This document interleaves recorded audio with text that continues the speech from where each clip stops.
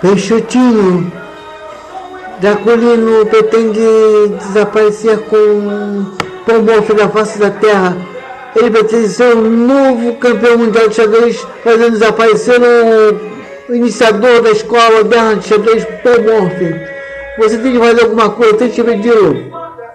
Nada tema com o Peixotinho, não há problema.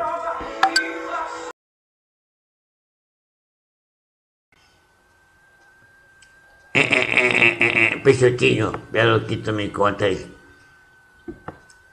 Draculino viajou no tempo para mudar o curso da história. Será isso possível, professor? Salomão Quevedo. Sim. Converse com o professor Sanhaço para viajar no tempo.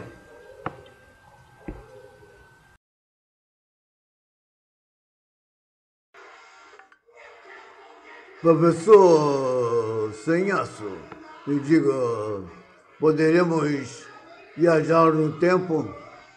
Ora, meu, graças ao meu invento patrocinado pela Fundação Fênix, nós conseguiremos teletransportar toda a equipe de Jesus nas Sumas.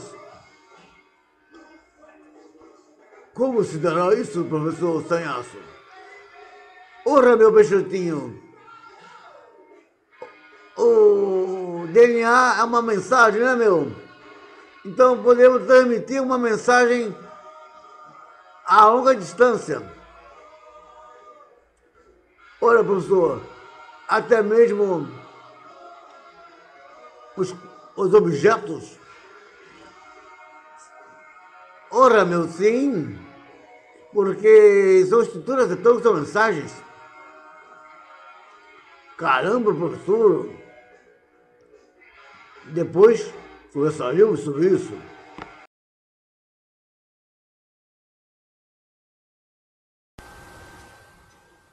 Há muita emoção, Peixotinho.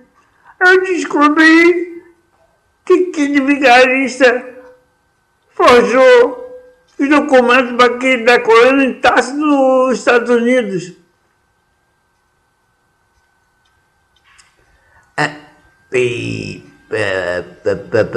Peixotinho, aqui, além do que o Gustavo falou, eu descobri também que Draculino fez uma intriga e fez que os pais de Paul Morphy pegassem. Morphy não vai nascer.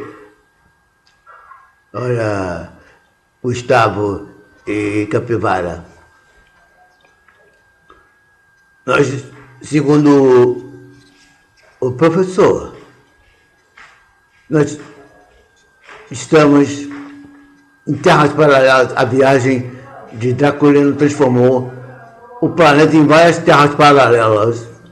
Temos que cuidar disso, resolvendo para que Paul Morphy nasça.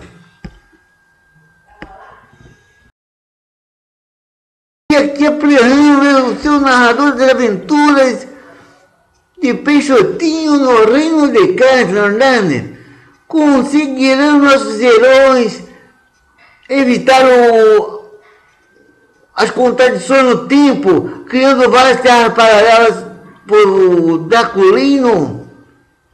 Baguli, acompanhe agora. Outra coisa, Paul Morphy ainda não nasceu. Será que eles conseguirão reverter toda a tramóia, na verdade, desse senhor Draculino, na verdade? Não percam!